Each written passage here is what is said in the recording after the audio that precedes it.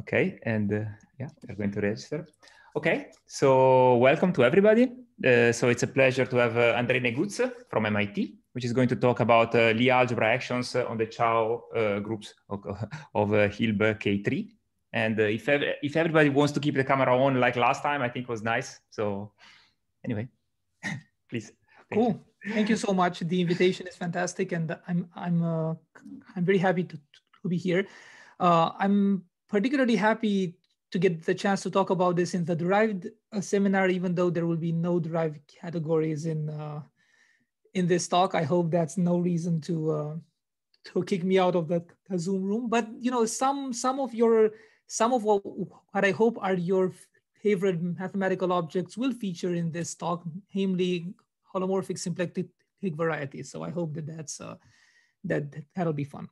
So one of the problems with annotating on the PDF is that you have to erase it every time you go to a new page, and you have to do a number of moves. Okay, so this is what this talk will be all about. The main motivation for me and others, but the main motivation for us in this talk, and actually I should really start by saying that we in this case are Georg Oberdieck, Qizheng and myself, and this is all about our joint paper. So the thing that we are interested in is the following kind of setting. We look at particular examples of algebraic varieties. Everything is over C. More specifically, we're interested in holomorphic symplectic varieties, quite a very interesting and rich family of algebraic varieties. And what we're interested in is lifting to the world of algebraic cycles, lifting to Chow groups, a lot of the classical structures that people have constructed in cohomology using all sorts of other tools that don't necessarily come from algebraic geometry. So that was one of the main motivators of this work and of many other things in the field. I mean, this field is by no means new or anything. The particular geometry which I will be talking about today, and this is X. X will be the Hilbert scheme of n points on a K3 surface. So I'll give you a definition of what the Hilbert scheme is in a few slides. I just want to motivate what's going on first. I won't give you a definition of a K3 surface, just leave it. I mean, it's the password of the Zoom room, right? So, so people must have some familiarity with the concept of K3 surface just to be in this Zoom room. Everything is over C, so it's kind of, it's not a hard, it's actually the easiest possible heading you could hope for. So one example of this game that we are playing is the famous conjecture of Bourvil and Voisin. So what they said is, well, in the more general heading of holomorphic symplectic varieties, take the natural map from the Chow groups. So let me start annotating here. So these are our Chow groups, namely algebraics, cycles, modulo, irrational equivalence, and these are just the singular cohomology groups. Everything here is an algebraic variety over C, so really how funny stuff when talking about the Chow and cohomology groups, homology. But I always want to point out that all of these groups are with Q coefficients, so we don't have any torsion in our groups. And you just have a natural map which takes an algebraic cycle and remembers, well, the topological underlying cycle, if you will. Now, the conjecture of Bourvil and Voisin are saying that this map, it can never be injective just because cohomology is so much bigger, just because Chow is so much bigger than cohomology. Cohomology is finite dimensional if everything is nice, smooth and projective. But Chow groups are quite infinite dimensional, so you would never expect this map to be injective. However, they conjecture that on the subring of Chow that is generated by divisor classes and the Chern classes of the tangent bundle, you should see injectivity. In other words, they say that any polynomial relation you could have between divisors and Chern classes of the tangent bundles in the world of algebraic cycles holds if and only if it holds in the world of singular cohomology. So you have something that holds in the algebraic world if and only if it holds in the topological world. So it's quite a strong statement that combines these 2 points of view. So with Davesh-Maulik, we did not prove this conjecture, unfortunately. We proved a milder version, which actually entails injectivity on the subring generated by divisors. And actually, our proof is quite particular for Hilb and K3. So you can't really generalize it to any other kinds of geometry. So that's one example of this business. But let me tell you what this talk will be all about. So another structure which people have known in cohomology is this LLV Lie algebra. The names of the authors are over here. Now, what this Lie algebra is, I'll give you an actual definition, but it's just some finite dimensional Lie algebra. It's actually not scary at all. It's some kind of SO, and there are two numbers that you stick in there. So it's a finite dimensional Lie algebra that depends on the divisors of X. So in other words, it is constructed by taking as input the divisors on X. In our case, X is the Hilbert scheme, but you could actually say this more generally. So the fact that this finite dimensional Lie algebra acted on the cohomology groups is a classical fact that at Looijenga-Lunts-Verbitsky have worked out more than 20 years ago. But as an example of this game we're playing, one could ask, does this action lift to an action on the Chow groups? So can you complete the dotted line in this picture? And this dotted line in this picture is exactly what Georg constructed in a paper from, what was it, two years ago, I think. So he constructed a lift of this algebra action to Chow.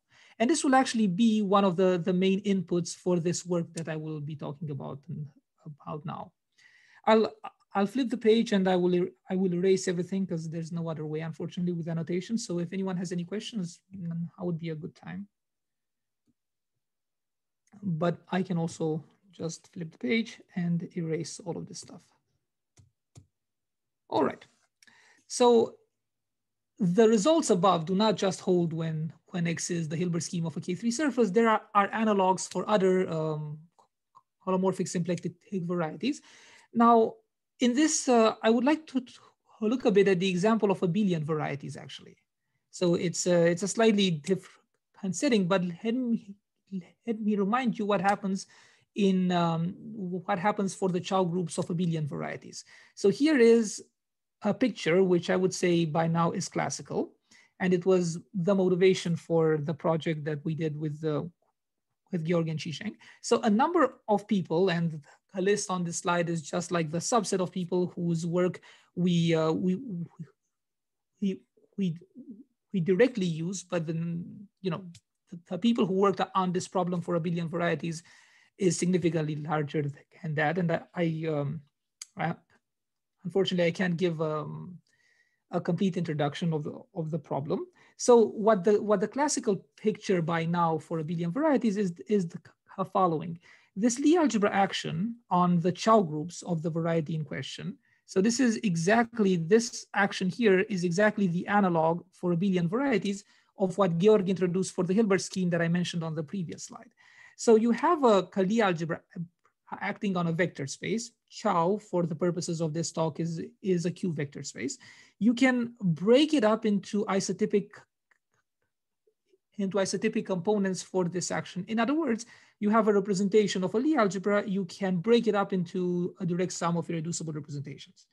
And that's fancy stuff. But in the equality over here, which I call equality 1, we're actually looking at a much more basic thing. So instead of breaking up Chow as a representation as a direct sum of irreducibles, let's just look at how it breaks up in terms of irreducible representations of a maximal torus of G. And this maximal torus is what I will call T. Now, the reason we do that is because the irreducible representations of a torus are much easier than those of G. They are essentially just characters. So in other words, you will break up your Chow into as a direct sum of pieces, and those pieces are indexed by characters of the maximal torus. And what these pieces are is actually quite a quite easy thing. So by definition, A star X of lambda, me make a nice equal sign here.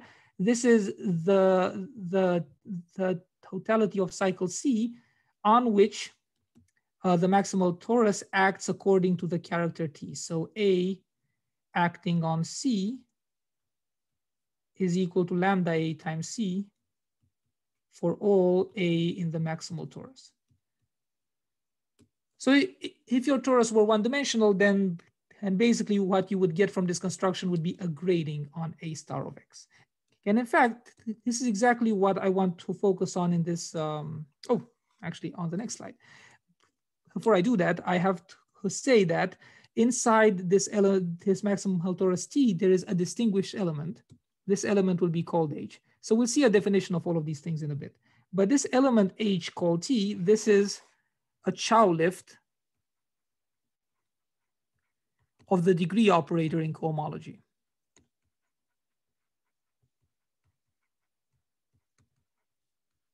So it's a distinguished element in this algebra. And by restricting the decomposition 1 to a decomposition that keeps track of the eigenvalues of this distinguished element H, then you get a grading on A star of X, and this grading lifts the grading in cohomology. Now, the way you get this grading in the world of abelian varieties is the following, and this is a construction of Beauville. You look at the operators. You look at the maps on the abelian variety, which are given as multiplication by K. Then you look at the pullback maps, which correspond to that on A star of X. And then the statement over here, which is due to, like I said, a number of people who have done wonderful work about this in the years past. The pullbacks of these multiplication maps are exactly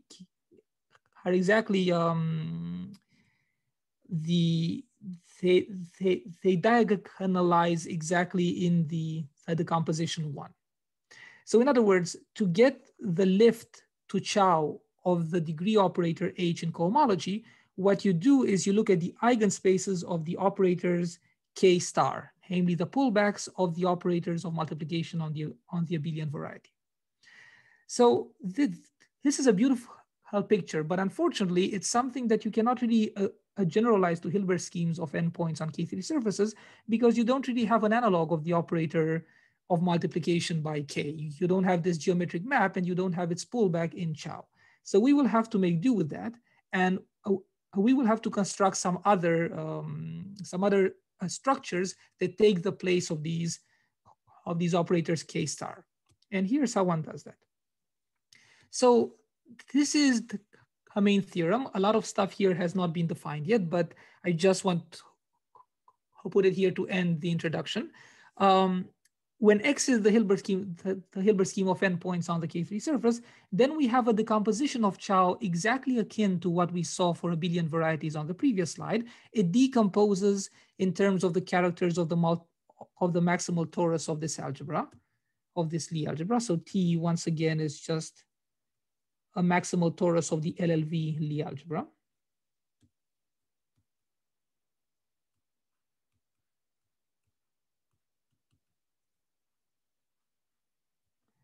Now, the first statement of this decomposition is basically just a tautology due to the fact that G acts on A star of X.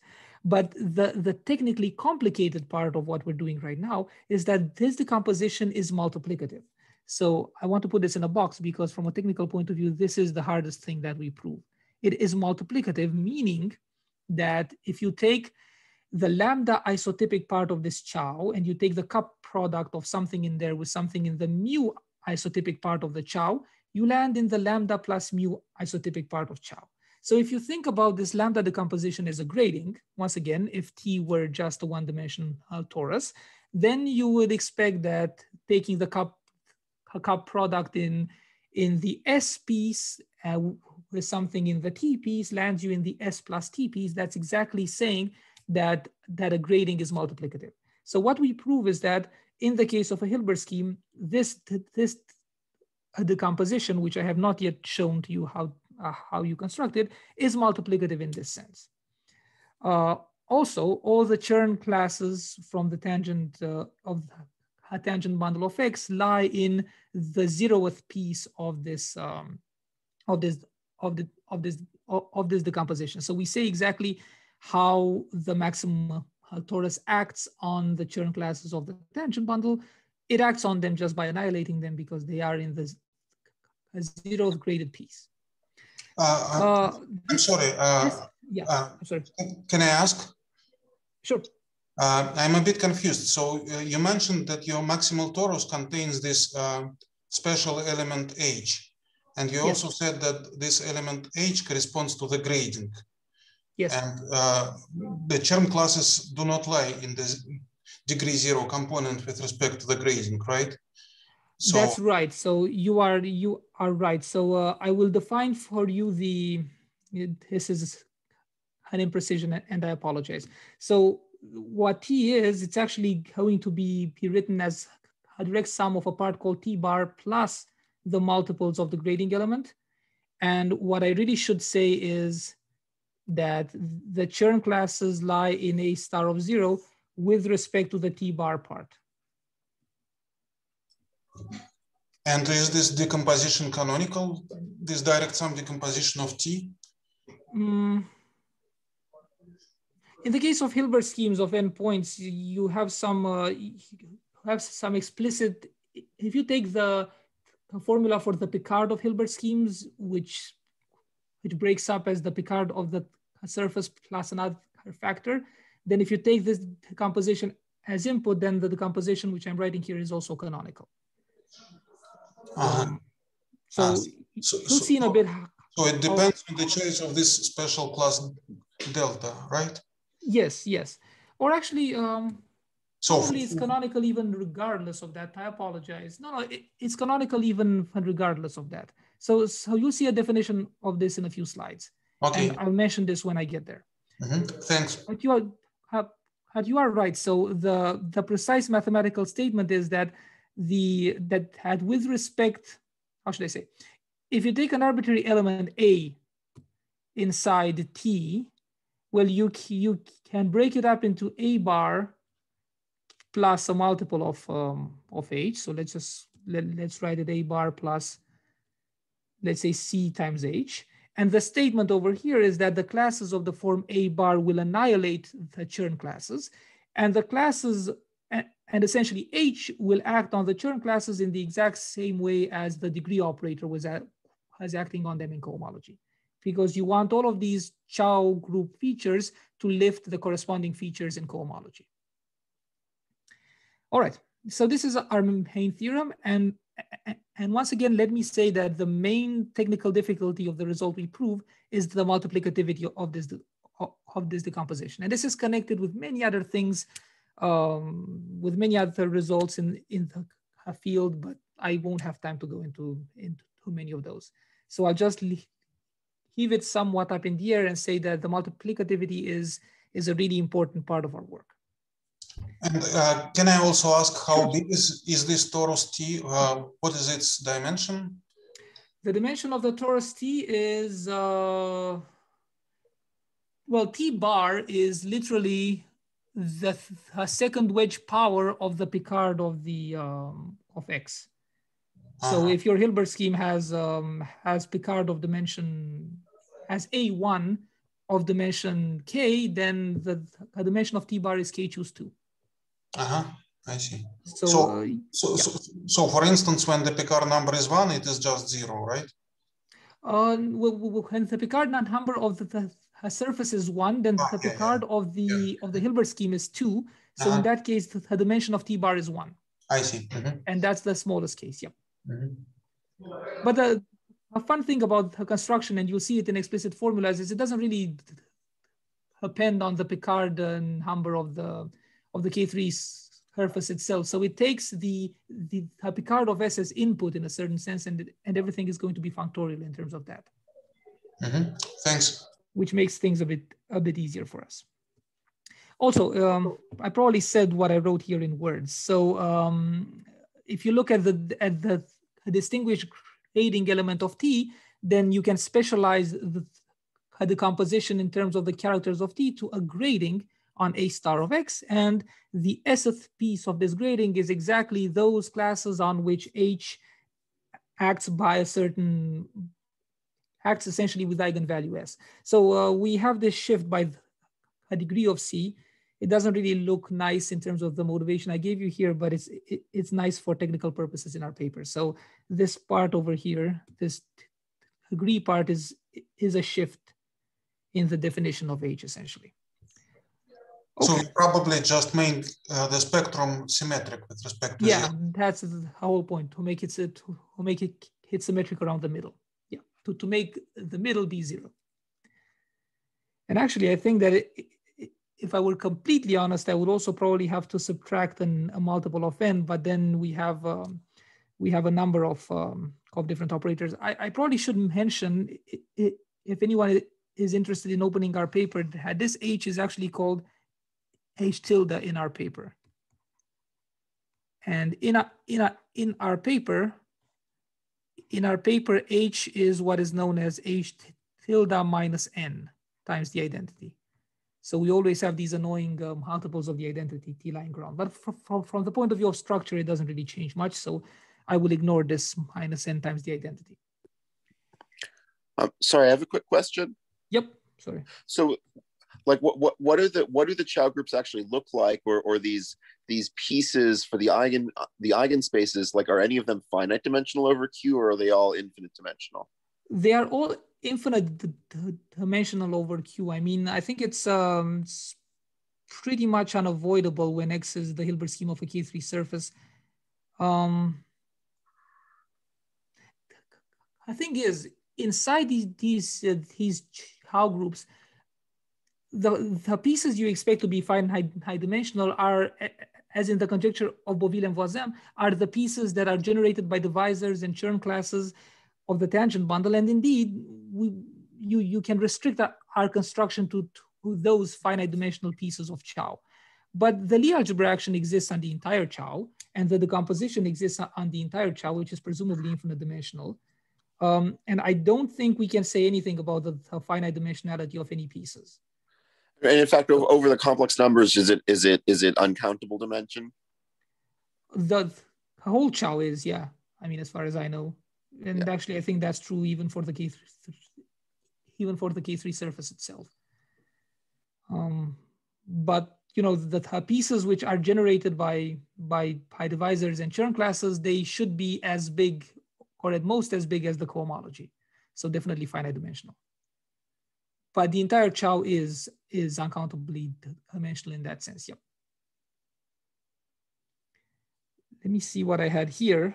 Yeah. So the fact that the decomposition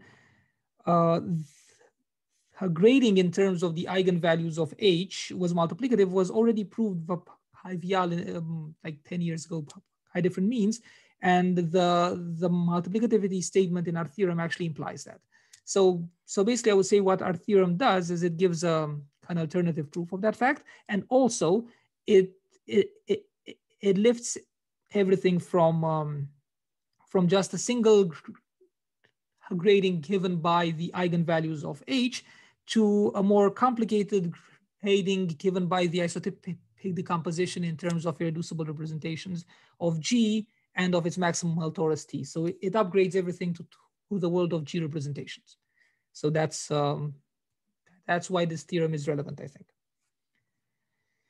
All right, let me actually erase everything here and start. So this was the end of the introduction, basically. Let me get on to the definitions. What happened? Oh yeah. So what do we do for Hilbert schemes? We don't have these operators that we had for abelian varieties, namely the operators of multiplication high k. You don't have that structure on Hilbert schemes. So you will have to find some other techniques.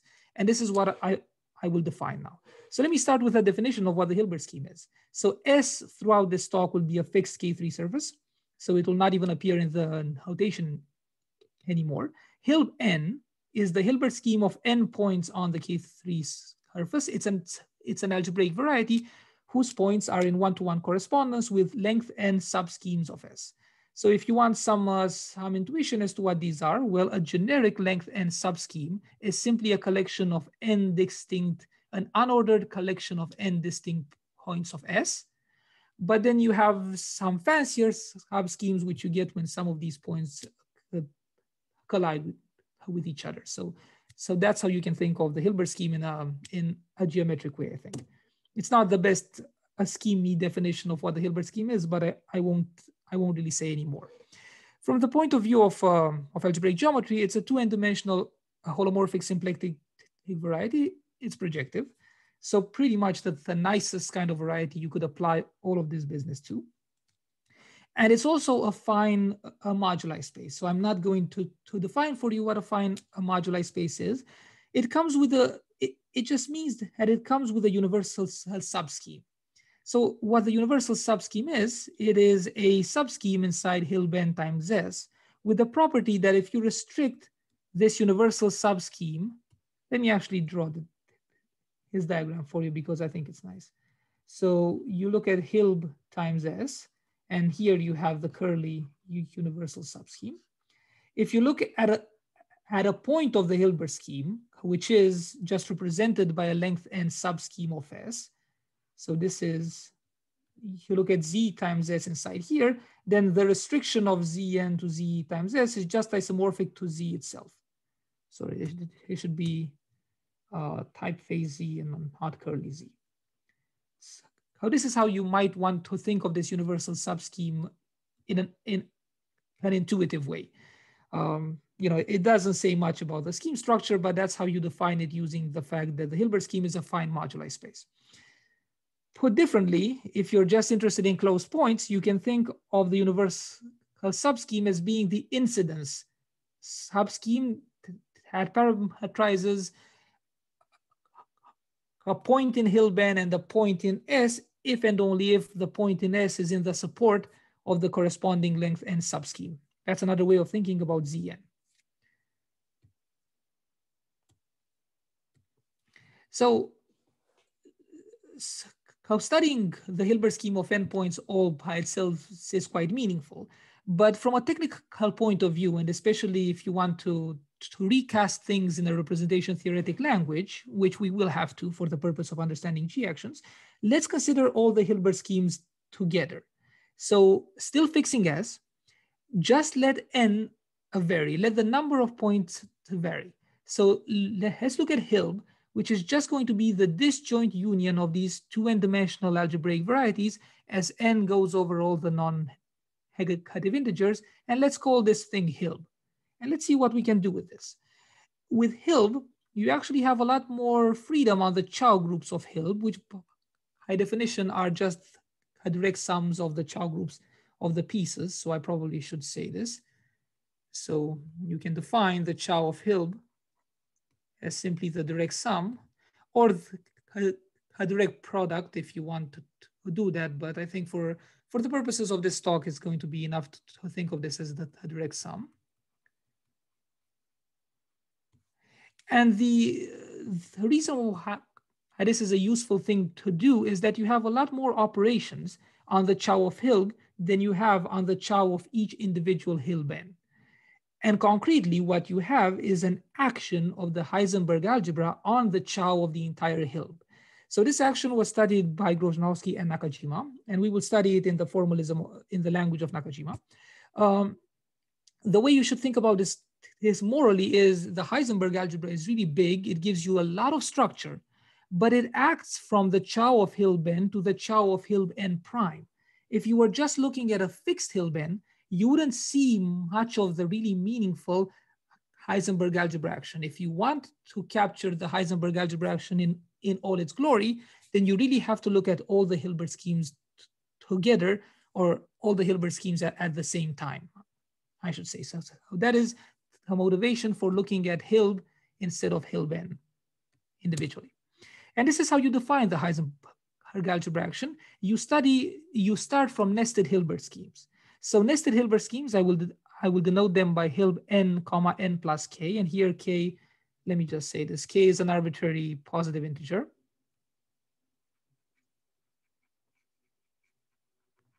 And the definition of the nested Hilbert scheme is simply a pair of two subschemes. One of them has length n and the other one has length n plus k. You can probably guess which is which. So this one is length n and this one is length n plus k. With the property that the difference, the property that a smaller one is a subscheme of the bigger one, and the quotient of these two subschemes is supported at a single point. And this point here is just some arbitrary point on the surface. So this x can be any point on the surface. So how is this any different from just asking that two subschemes be inside each other? Well, if k is equal to 1, then asking for the two subschemes to just be inside each other is equivalent with the property here, because if you take a subscheme of length n and a subscheme of length n plus 1, her quotient will just be length 1, so it's just going to be a single point on S. But if k is bigger than 1, the condition you have in this definition is more restrictive than asking just for the two subschemes to be inside each other. You are asking for the subscheme, for the bigger subscheme to be the same as the smaller subscheme plus a length k thickening of a single point. So all of the complement between these two subschemes is supported at a single point instead of being free to wander around a surface in any way it might like. So because of this support condition, the nested Hilbert scheme as defined here is significantly more restrictive for general k than just asking for the two subschemes to be inside each other. And this will actually be key to having the construction of Nakajima work.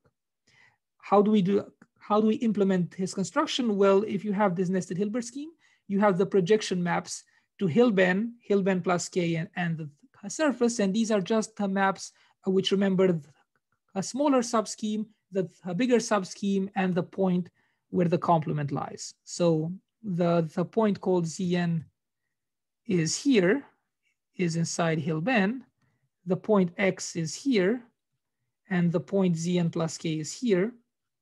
And Hilb n plus k is just essentially he triples Zn plus k and x with the property above, a property which you can see in the formula above.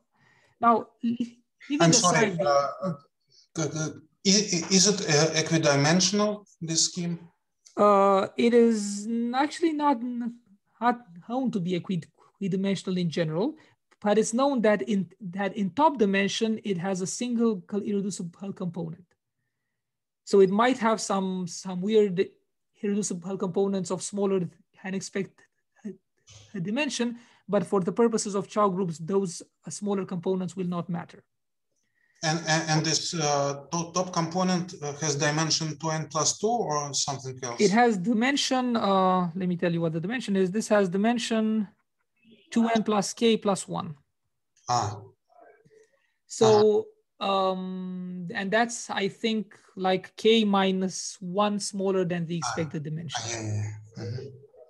The only exception to his behavior, I was saying, is if k is equal to 1. If k is equal to 1, this thing is nice and smooth and irreducible. Everything is super happy. But if k is bigger than 1, then I don't think people know how to even show that it's reducible. But it has a single component of top dimension, and for the purposes of Chow groups, that component is all we care about. Or in other words, the fundamental class of that component is all we care about. So here's why we only care about that. Let me erase everything here and move on to the next slide. We only care about the top dimension because we only care about this nested Hilbert scheme in as much as it can help us define operators from the Chow of Hilb to the Chow of Hilb times S. And here's how you do it. Well, you have your three maps from Hilb, from the nested Hilbert scheme down to Hilb, there are two maps, and down to S, there is a single map, and you can just pair up these maps in a couple of ways and get operators from the Chow of Hilb to the Chow of Hilb times S, and these operators are called QK and Q minus K. Now you might see that the N has disappeared. It has disappeared simply because we take the direct sum or the disjoint union of all of these nested Hilbert schemes for all N. So we just let n be arbitrary and k be fixed in this construction. And with k being fixed in this construction, you get these operators qk and q minus k.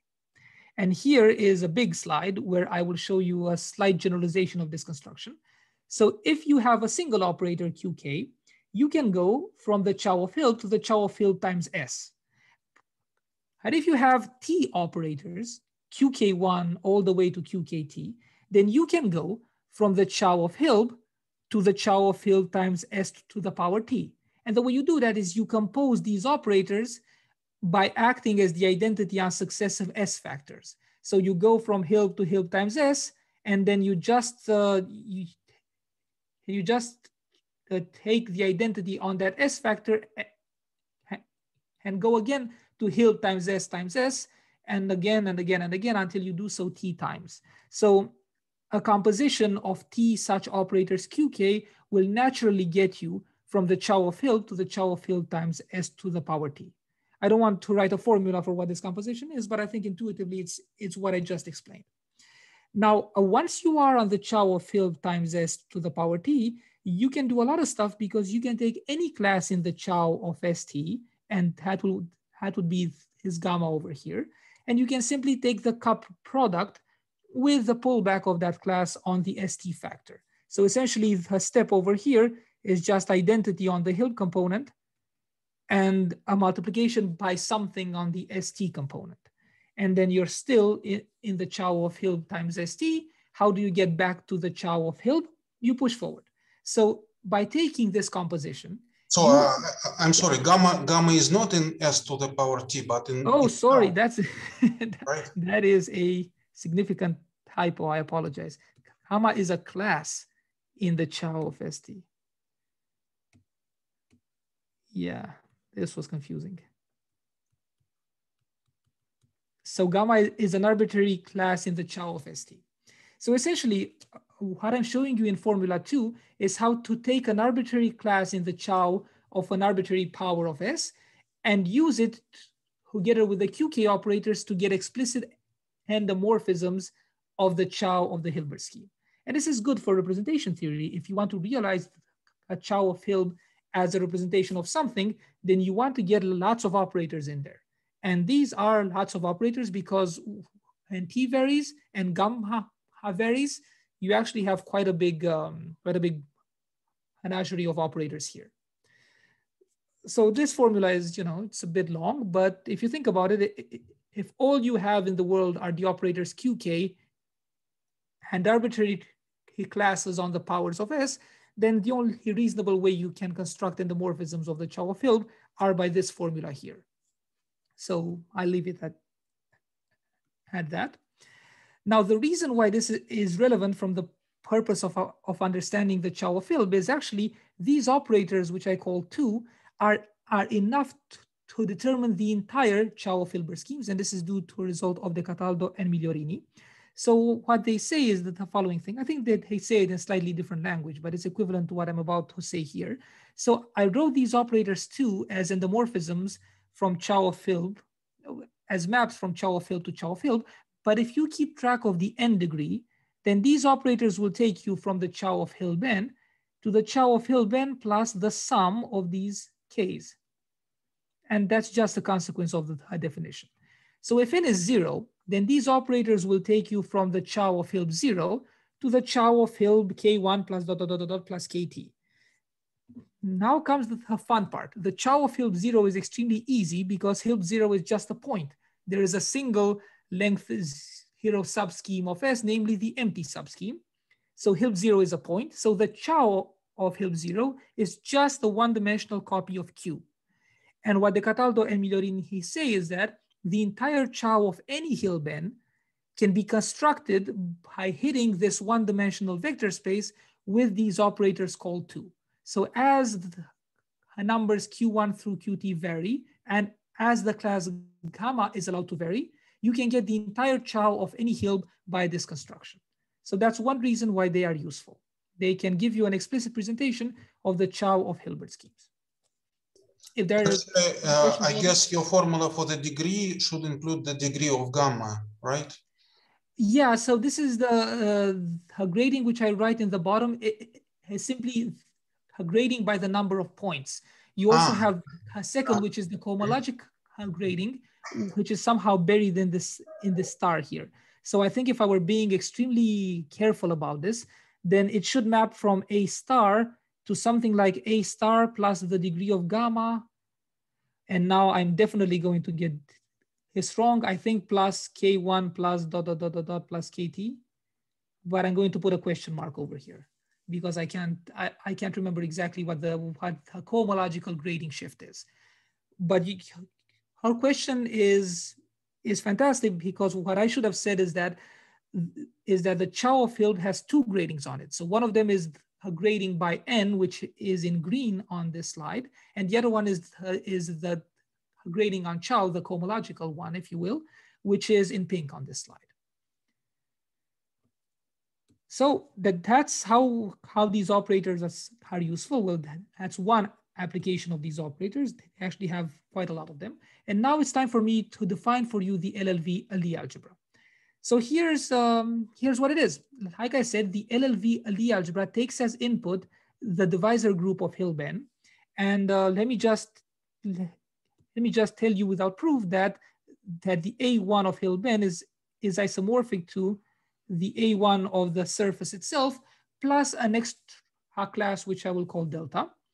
And if n is equal to 1, then you have to kill this delta. The other important part of the input is the Bovil-Bogomolov form. So this is what people call the BB form. And it is explicitly given by the formulas that you see down here. So if you take the form of two divisors on S, then it's exactly the same as the intersection pairing of these divisors on the surface S. Divisors on S pair trivially with delta, and the pairing of delta with itself is 2 minus 2n. And this form is non-degenerate. So taking this form as an input, let's construct the following slightly bigger vector space V. So V is not just the divisors group of Hilb, which itself is a divisor group of S plus the multiples of delta. But let's take two more symbols, E and F, and let us consider a pairing on V, which extends a pairing on a divisor group of Hilb n, and a hyperbolic pairing on E and F. So basically what I'm defining for you here is a pairing from V to V in Q, and the decomposition here is orthogonal. So the pairing of A1 Hilb with E or F is 0. And then the pairing of the F's and the E's are exactly as you can see in this formula. It's a hyperbolic pairing. So what we have now is... Is it some version of the Mukai lattice? Yeah. Well, no, actually I would say E and F are probably, don't come from that. I'm not sure how to think about E and F in that language, to be honest. So let's leave it as just some symbols which you add to the A1 of Hilb, so as to make the definition of the LLV Lie algebra in a slightly more uniform way. So far E and F are just going to be symbols. So what do we do with them? Well, here it is. The LLV Lie algebra as a vector space is simply the wedge 2 of V. So it simply means wedges of arbitrary vectors in V, and these vectors can either come from the A1 of Hilb, or they can be multiples of these extra symbols E and F. And the Lie algebra structure is determined by this form. So it's given by the formula which you see over here. And basically what it says is if you have A prime, B, and B prime, and you know their values under a pairing, and you get the commutator by the formula which I've written over here. So does that mean it is SOV? Yeah, it's SOV, and V. If you want to write it as SO of some explicit numbers, the signature of this form is something like the Picard number, comma or something. I forget what the exact value is. I think we have it somewhere, but it's SO some number comma 4. Isn't it just SOV for the quadratic form that you just defined? Oh yeah, exactly. It's SOV for that form, and then if you want some explicit SO2 numbers, then you just have to compute the signature of that form. And this is the part which I'm not remembering off the top of my head. Had you right? It's just SOV for this particular vector space V and this particular form here. And let's erase the annotation. So now we have a Lie algebra. Because of this wedge business, it's a little bit not very handy to work with it, but it is a bit easier to write the wedges which involve E as E alphas and the wedges which involve F's as F betas. And all of the other wedges will be called H's and H alpha betas. So here's how you can think of this. If you give E degree 1 and F degree -1, and you give alpha degrees 0 for any alpha inside the Chow of Hilbert, then this expression here has degree 1, and this expression here has degree -1, and these parts here have degree 0. So that explains why we divide the notation into E's and F's and H's. We just give one notation for the degree 1 things, another one for the degree -1 things, and another one for the degree 0 ones. And you can work out the explicit Lie algebra relations in terms of these of this notation. It just follows from the formula on the previous slide, and I won't give you the full list of commutator formulas. It's quite long, but I think that the nice ones are the commutator formulas which involve H. So H commutes with E alpha and with F alpha in exactly the same way as you would expect from the representation theory of SL2 or of any finite dimension Lie algebra. So the commutator of H with E's is just 2 times that E, with F it's -2, and H's commute with H alpha betas. So these are the formulas, and you can work out explicit formulas for the commutators of H alpha betas with anything.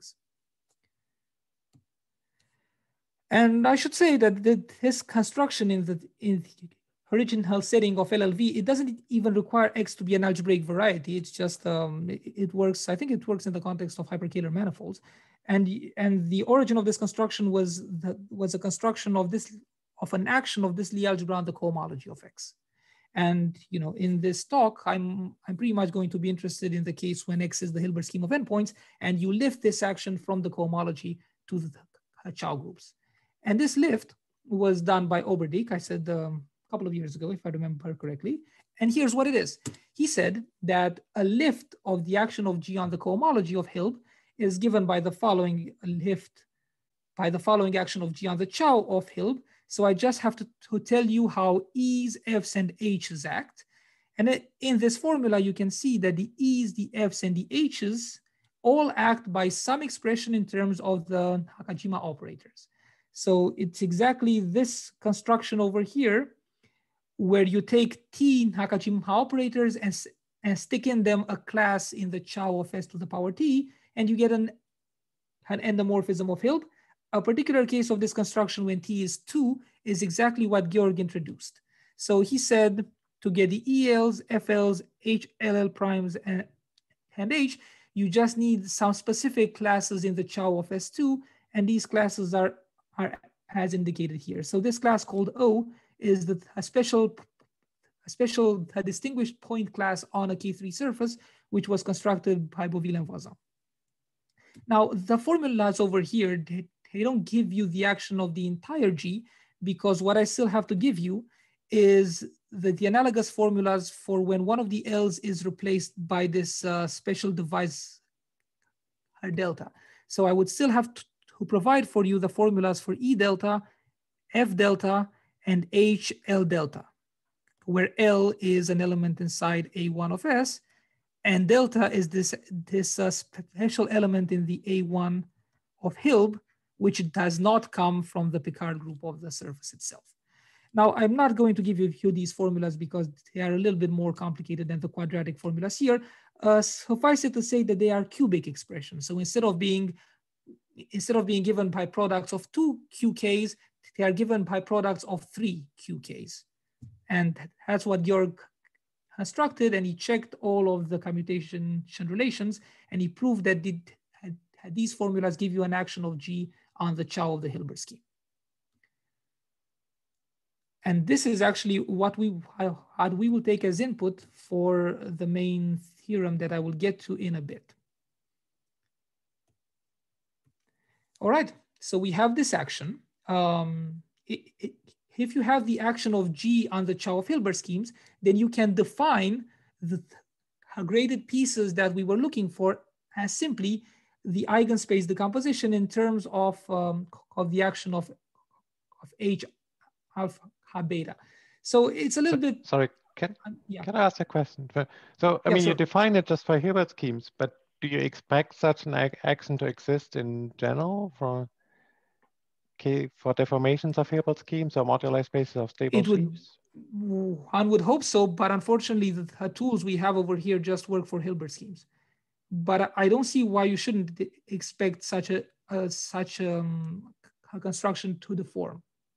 It's just that formulas on the previous slide, namely the formulas here, do not deform because we don't have these QK, Q minus Ks. Or maybe some deformations exist, but we just don't know what they are. But if someone had an idea of how to get this action for A star of X for an arbitrary holomorphic symplectic variety X, it would be fantastic. And I should say, if you can get that, then as a pretty quick corollary of this, you can prove the injectivity statement in the conjecture of Beauville and Voisin for the subring generated of divisors in X. And this is actually known as Beauville's weak splitting property, which as far as I know is not known for an arbitrary X. And if you construct this lift of Oberdieck, then you can, as a consequence, obtain his conjecture. So it would be great if people did that. All right, so we have an action of G, hence we have an action of its maximal torus, and this gives us a decomposition of Chow. Of graded pieces, you can look at the graded pieces in terms of characters of a maximal torus, or you can just look at a single grading, which is given by how the operator H acts, this distinguished operator H. And with that, essentially, I jumped to 2 slides for some reason. The gist of this construction is that these operators H and H alpha beta, which Oberdieck constructed, they play the same role for Hilbert schemes that those operators K pullback were playing for abelian varieties. They are constructed in a very different way because we don't have the operators K pullback for Hilbert schemes, but they play the same role in the theory. So I would say that if one wanted to do this for an arbitrary X, then you would need to find analogs of these operators in Chow. So that is a technical difficulty in this game. All right, so what is the only part of our main theorem which I still need to justify? Well, we have to show the multiplicativity of this decomposition.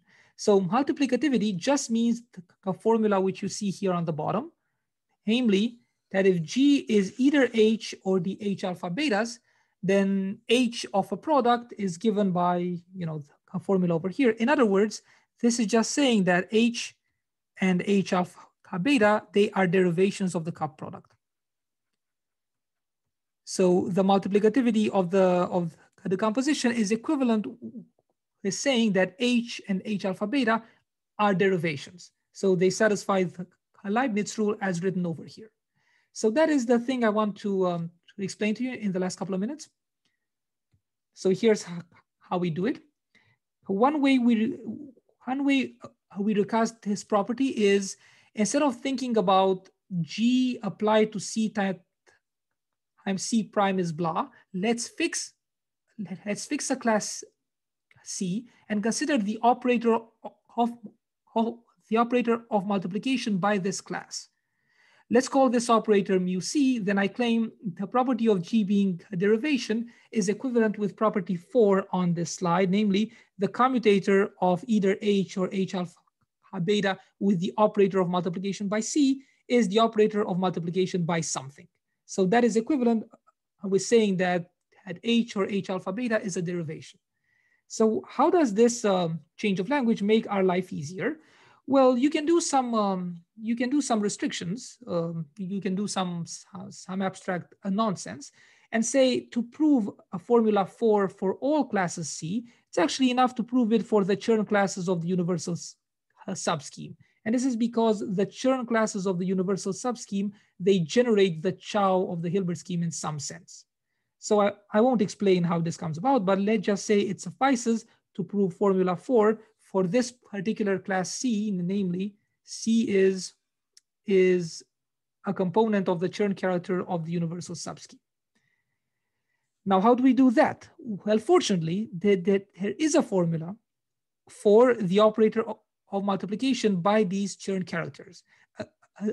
And this formula was discovered by Li, Qin, Wang in cohomology. So it's explicitly given by some Nakajima type operator for some explicit class in the Chow of SD. I'm not going to write what this class is because it's pretty huge and I don't have time. So Li, Qin, and Wang proved her formula in cohomology, and with Davesh, we lifted this to Chow. So this formula over here, this holds as an equality in the endomorphism ring of the Chow of Hilbert. And once you have this, then you can prove property 4, the commutation of G with mu C, just as a consequence of the commutation. Sorry, I messed up this slide. So a sought for formula, namely this commutator relation here, is just a formula of the type 5 because both G is given by a sum of products of Nakajima operators, and this multiplication operator is a sum of products of Nakajima operators. So you just have to check that a certain commutator of Nakajima operators is another sum of products of Nakajima operators. And these sums are explicit. I just don't have the resources right now to write out what the coefficients are. And now finally, and this is going to be my last couple of bullets, how do you prove such a formula? Well, you know exactly how to commute the Nakajima operators past each other. So you have this very simple formula over here for the commutator of two Nakajima operators. And this is exactly equivalent with saying that the Nakajima operators generate an action of the Heisenberg Lie algebra on the Chow of Hilb, because this relation is just the commutator relation in the infinite dimensional Heisenberg algebra. It's essentially saying that the QK is at QK will commute with QK prime unless K plus K prime is 0, in which case the commutator is just a simple multiple of the identity. So using this commutator property, you can prove the commutator relation 5, which implies the commutator relation which you want. And that's actually how we prove multiplicativity. I mean, you know, that's just the idea of how we prove multiplicativity. In practice, you need some vertex algebraic calculus to make sense of all of these coefficients which arise, because the sums of products in relation 5 are rather complicated. So there is some technical stuff I'm sweeping under the rug here, but the main idea is what you see on this slide. So that's how we get multiplicativity, and that is the end of my talk. Thank you very much. Okay, thank you very much.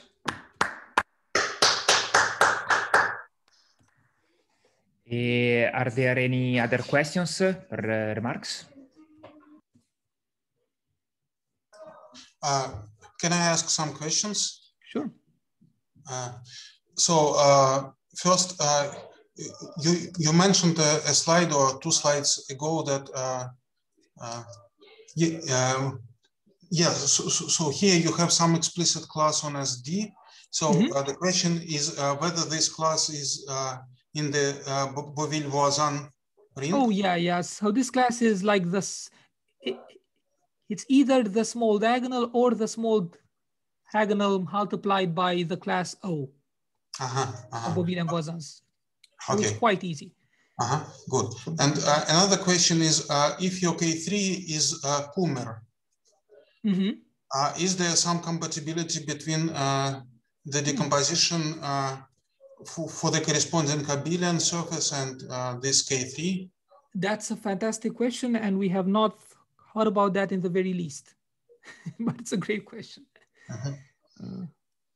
I'm sorry about that. It's a deep question, but I really don't know how to say because I haven't thought about it at all. Okay, thanks. Can I ask some questions? So, so if you don't look at Chow groups, but K0, so the Grothendieck group, so does some of this work? Do you know?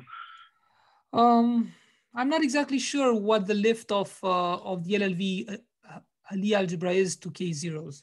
I mean, even in the topological setting, you have the Lie algebra acting on cohomology, and you could say, can we say anything interesting about topological K groups? Other than just saying that the topological K groups are isomorphic to Chow by the Chern character, which is not extremely useful, I don't know of a nice deformation of the Lie algebra action. So because it hasn't been done in K theory on the topological level, I wouldn't venture to do it yet in the algebraic level. Yeah, thanks. And another question. So the construction depends on S. I mean, in the sense that you have Hilb S. Yep. And like if your Hilbert scheme is isomorphic to Hilb of two different S and S prime, will these structures be different? That's a good question. I don't think anyone has studied the question of how the Nakajima operators behave under these isomorphisms. So all of the bits and pieces of this action we defined are in terms of the Nakajima operators. If these are compatible under isomorphisms from Hilb S to Hilb S prime, then the answer to your question is everything should be compatible. But no one, as far as I can tell, has checked this. But actually, I'm not sure that it is possible to have a compatibility of all Hilb N for S and S prime. I mean, some that's true. That's true, yeah. And can coincide, but not all of them. So probably it's hard to make some meaningful question about this. Maybe. So I'm not sure. I guess what Sasha's saying is that you could have a setting where the first Nakajima operator, it increases the n to n plus 1 for one surface, but it increases it from n to n plus some other number for a different surface. And this might mess up the Heisenberg algebra relations. And finally, thanks. Can you also ask about that grading operator H? So can you explain a bit what it does? Because you said lifting grading from cohomology, but Chow groups, they are graded, but you don't you don't mean just the grading on the Chow groups. You mean some kind of kind of, and that's why this is quite meaningful. So I probably should just give you the example of the K3 surface itself. So if you take the K3 surface itself, the story is that if you look at A2S, it's very big. But inside this A2S, there is just the multiples of the special class C plus some other stuff. And that other stuff is what I call very big. And H, it acts in the way you expect from cohomology on the class C. So H of C is equal to 2 times C. But on the other part, H acts with other eigenvalues. So on this part, the operator H will act with eigenvalues 1 and 0. So I think your notation for C was O. Oh, sorry. Yes, C is O. C is O.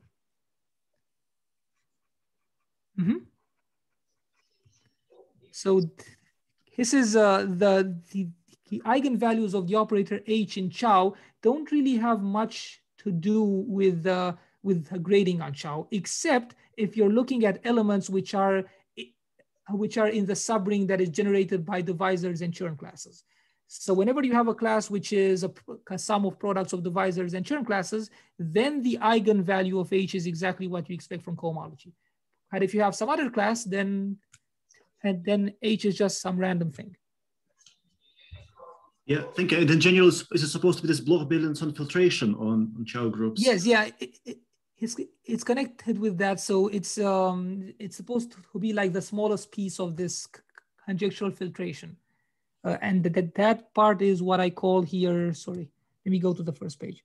That smallest piece of the filtration, I think, is what I call a star of x comma 0. Sorry, I'm having trouble finding it now. Yes, this part here should be the smallest piece of that filtration. And it's where all the Chern classes live.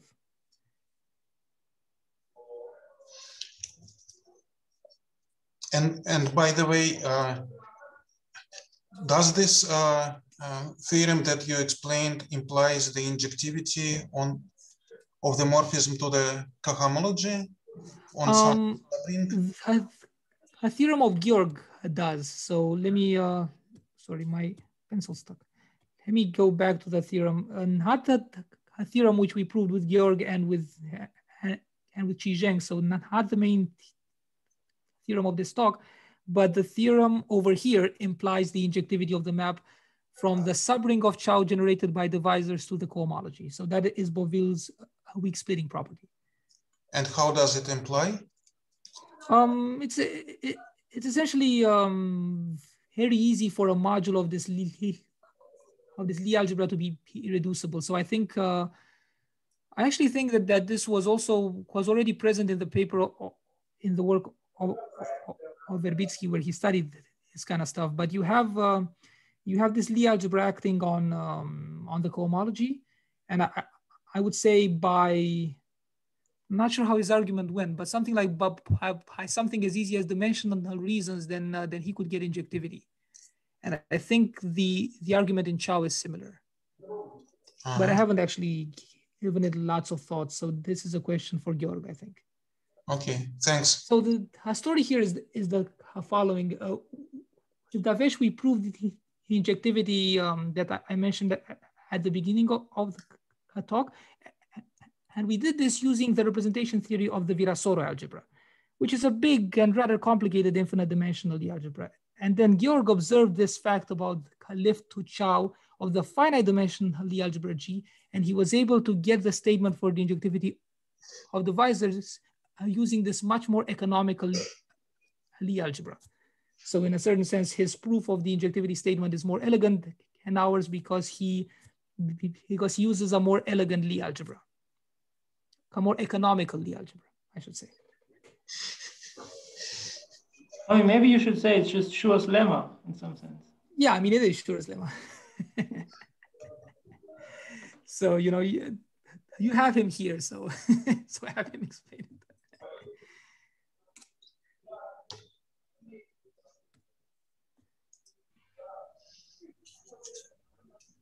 Okay, if there are more questions for Georg or for Andrei. If not, let's thank Andrei again for the Thank you very much. talk. And I guess